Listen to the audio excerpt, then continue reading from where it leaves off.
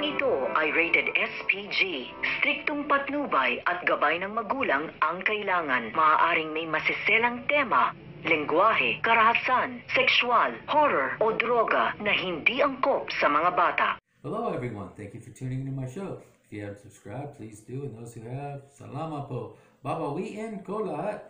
Today we start off with Victor watches the video and he knows that Dulce's working with the Cura, to swindle him out of the money, and he knows that what did Dulce do to Christine? So he's walking towards, he finds out she's towards the motor pool on the property, so he's walking that way, and of course you have Iris and Katrina talking, or Katrina walks in where Dulce's at, or where Iris is at, and says, what's wrong with my mom and your dad? They're going to marry, your mom's dead. She's like, what do you mean my mom's dead? And, she's just going off. Oh, face it, your mom's dead. So Iris pushes her, and then Katrina gets up and tries to push her back, and Iris pushes her back down. Said, I can fight. You say something bad about my mom. She's like, well, I'm going to go tell Daddy. So she gets up, Daddy, Daddy. And then she runs into the Victor, and Victor's, you're part of this. Do you know about this? And she's like,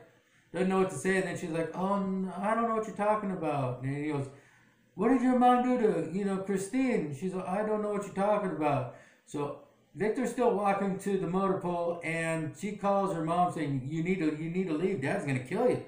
Victor's going to kill you. So Victor gets in there. He's choking her out, and then he tells Dulce, I can't kill you. I'm not a killer like you. You're going to rot in jail for the rest of your life.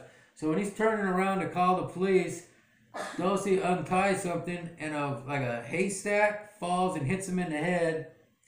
He's knocked out. Then he gets up and he falls back down. The next thing you know, he's going to the hospital. I don't get why now he's paralyzed. He goes back home. He's in a wheelchair, and he can't speak, so he can't tell Iris anything. And Dulce and Katrina are still there. So next thing you know, we see him having a seizure in the chair, and we're going to have to find out what happens. Salamat po. Thank you for tuning in. We know the video is still in the laptop. I think Iris is going to open up the laptop and probably see the same thing that her dad saw. So we're just going to have to find out. Thank you. God bless. Stay safe, and we'll see you tomorrow. Bye-bye.